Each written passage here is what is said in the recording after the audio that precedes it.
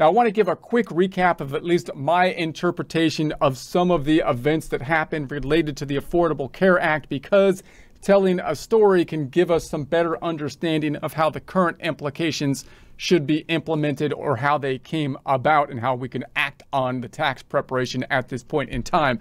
So you may or may not recall that in the Obama administration, there was a big push related to healthcare. They wanted to solve the healthcare problems, some of the problems being healthcare is very expensive. They wanted access to the healthcare and so on.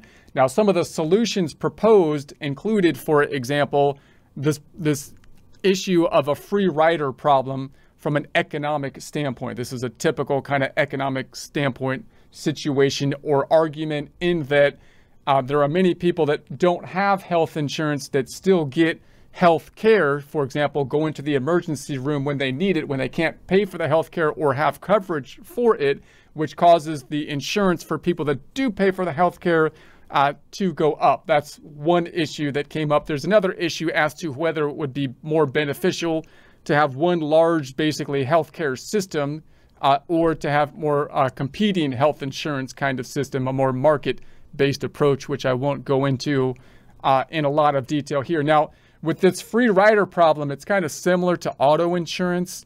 So you have a similar situation where they basically said that you have to have insurance in many areas if you're going to get a driver's license.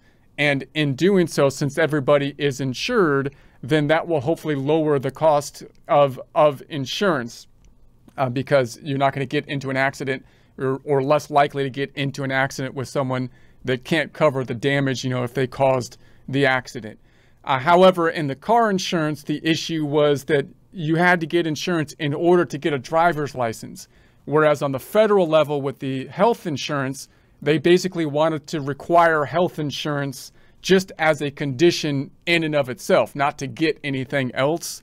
And then if you don't, how are they going to enforce that? They would have to hit you with penalties and whatnot on taxes. And so there was a question as to whether that was a constitutional thing to do, to force someone to buy something and then hit them with penalties or taxes on, the tax return if they don't, as a consequence, to try to enforce that. And so there was back and forth on this whole type of thing. And what we ended up basically having is a healthcare marketplace kind of system, where some people could basically get access to a credit for health insurance. And that's obviously the idea, was to help more people to be able to afford, in essence, the health insurance.